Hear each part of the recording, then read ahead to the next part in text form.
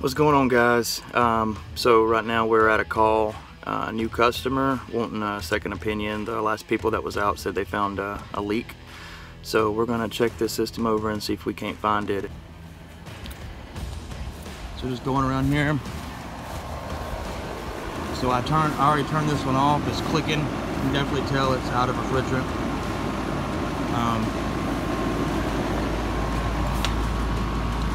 It's got my probe hooked up.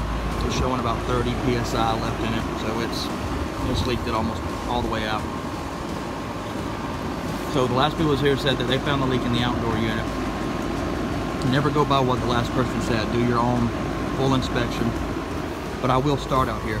So you always want to look for any type of oil anywhere on the system. Look on the lines, look at all the joints.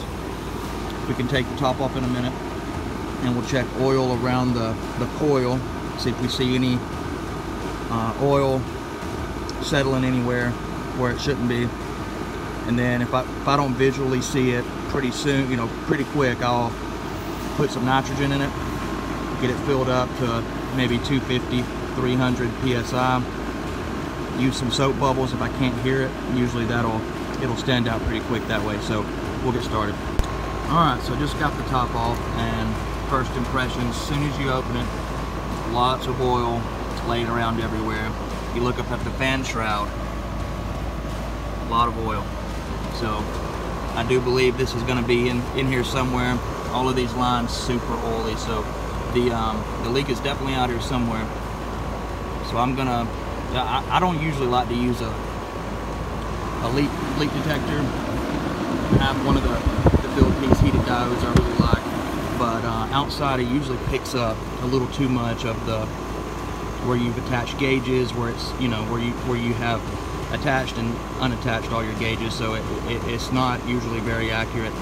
So I like to use bubbles, or nitrogen is the best way to do it when it's outdoor unit.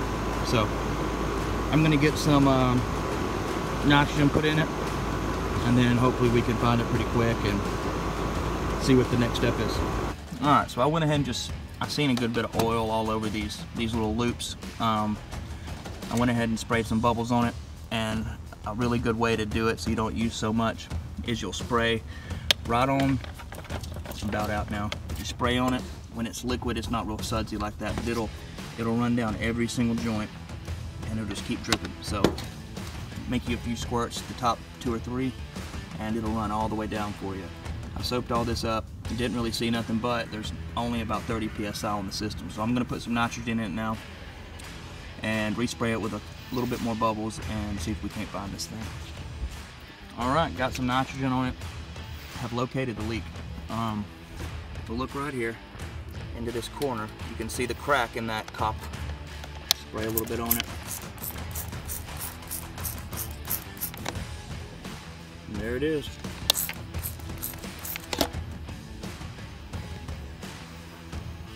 So I got some good news to tell them.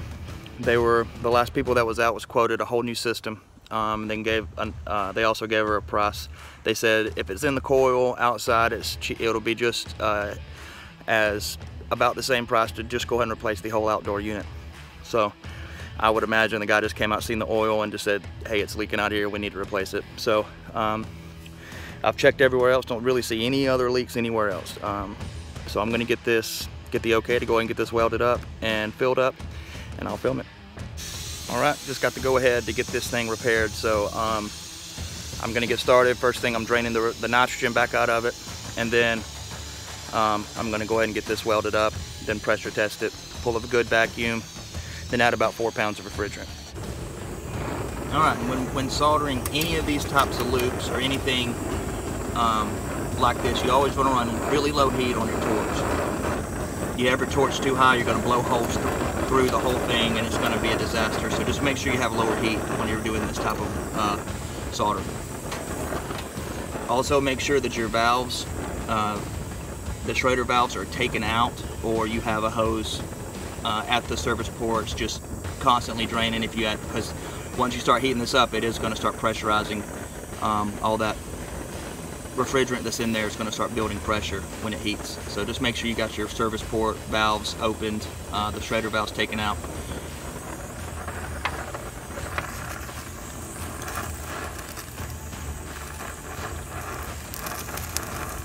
And definitely don't breathe this because it will choke you to death.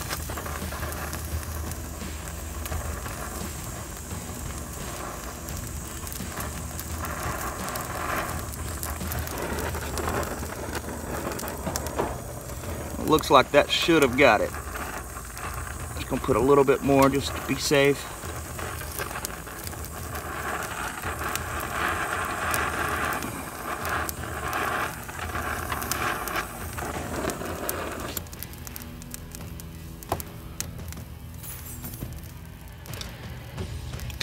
There it is. We're gonna add some nitrogen and make sure there's no leak. All right. Adding the nitrogen right now. I'm going to go ahead and spray it again just to make sure everything looks okay. Let it cool off some.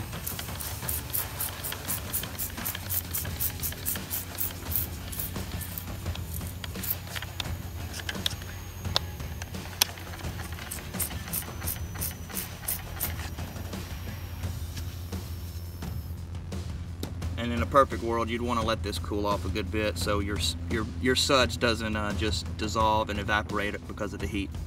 So I'm going to let this cool off a little more, then spray some more bubbles just to be 100%, but it is looking pretty good. Alright, so I'm going to let it start evening out. Got some nitrogen put in it to check for a leak. And another tip real quick, whenever you're adding nitrogen to find a leak, you always want to just put about 250 at the most in it. There's been a couple instances where I have threw about 450 in them, and it will actually can clog a tiny leak with all that pressure and it won't show up. So make sure you're around 200 whenever you do this, just to be safe. And you just let it set at 200, and if it still doesn't, if it's not showing a leak, then you can throw in a little more, but starting out, make sure you're about 200. All right, this thing's been setting for probably 15 minutes at the least, not really moving at all. So it's been bouncing back and forth between 0.2 and 0.3. It looks like it's good to go, so we're going to start the vacuum. All right, we got the vacuum set up. Can't use my probes no more, so yeah, just a quick side note, if you're thinking about getting any type of probes, these filled piece ones are absolutely awesome.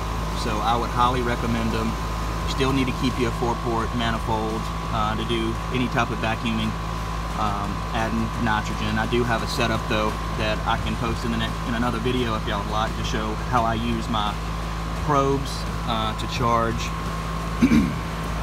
But when you hook up after doing this soldering, make sure you put your valve cores back in. That's a big mistake. I've done it several times trying to be in too big of a hurry, so make sure you get those in. And I'm going to get the vacuum started, and while it's running we can put this unit back together and give it about, or however long it takes to get to 500, as close as you can. When you're pulling a vacuum on a system and you have your valves open to where it's pulling from the compressor too, it's very, very hard to get it to 500 microns. So around 6 is usually where I get to, and that can sometimes take, 45 minutes to an hour. So you want to make sure it's got a really good deep vacuum, but trying to get to 500 on a open system, pulling from into the compressor and everything, it's almost impossible to do. But if you can get it to 6, maybe start dropping a little below 6, there's no leak, and it's gonna be fine. So I'm gonna get the vacuum started now. All right, it's been about 30 minutes. We're down to 740 and dropping. It'll slow back up in a minute and then start sitting there for a good while. That's where we're at right now. It's probably going to be at least another 30 minutes or so, and we should be where we want to be. All right, so we got the vacuum pulled down to about 600 microns, about as close as we could get without being here for 4 hours. So altogether it was about 50 minutes of vacuum time, and now we're gonna add the refrigerant.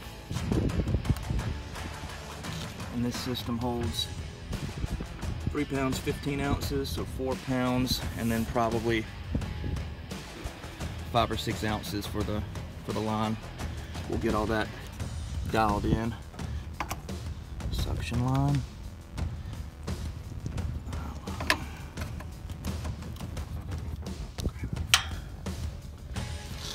Make sure this is zeroed out. We're gonna open up our refrigerant and just open up your suction side. So we got just liquid. Alright, here we go.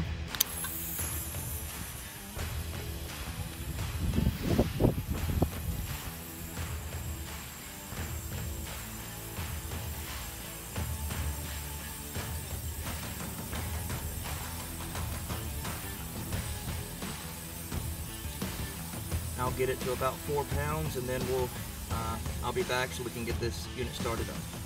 All right, so I went to about 4 pounds, 4 ounces on there. It's time to get them started up.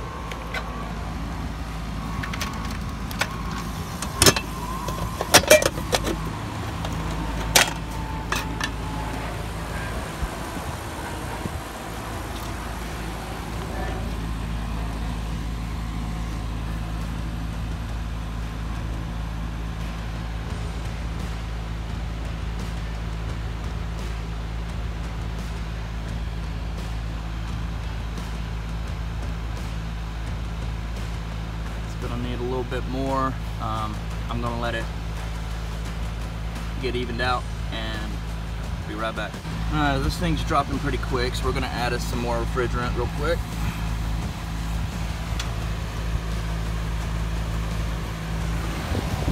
Like it might take about a pound, maybe a little more than a pound over the manufacturer specs.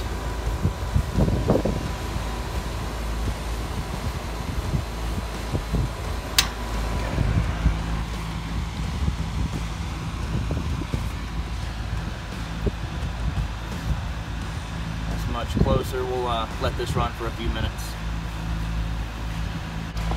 Alright, I hadn't touched it since last time. 5 pounds, 1 ounce, and it looks like it's going to be dead on the money. Right here, we got our subcooling 10.7. Usually these Linux systems are dead on around between 10 and 12. So if you can get it anywhere like that, then you're going to be pretty good. My suction line temperature is still dropping. You want to see that in the 50s. But this is a TXV system, so we're going to run off subcooling. That's looking pretty good. All right, so there you go. This is another one of those type of calls where you can really take advantage of another company or someone else being too aggressive trying to sell stuff. Run into it multiple times a week. People really try to push for these to sell as much as they can because they run a commission type deal with their employer. I have that too, but it always comes back to bite you if you're overly aggressive and you don't try to fix the real problems. So that's just it's my recommendation to you, is to make sure to do the job the right way, and your other good calls where you can make good money will come later, and you'll always have those also, but this is how you make customers first and make sure you have repeat customers. Maintenance plans are always a great thing to try to push more than systems. I mean, it keeps us coming in the door. So so that's it. This system is really running really quiet, and that's another benefit of being patient, pulling a good vacuum. A vacuum is extremely important. Don't cheap out and be worried about time and bleed your system, not vacuum it, or vacuum it for just 15 minutes. It's not enough, and these systems run 10,000 times better pulling a good vacuum on them. So just make sure you do that. Be honest with your customers, and you'll have a lot of luck. See you next time.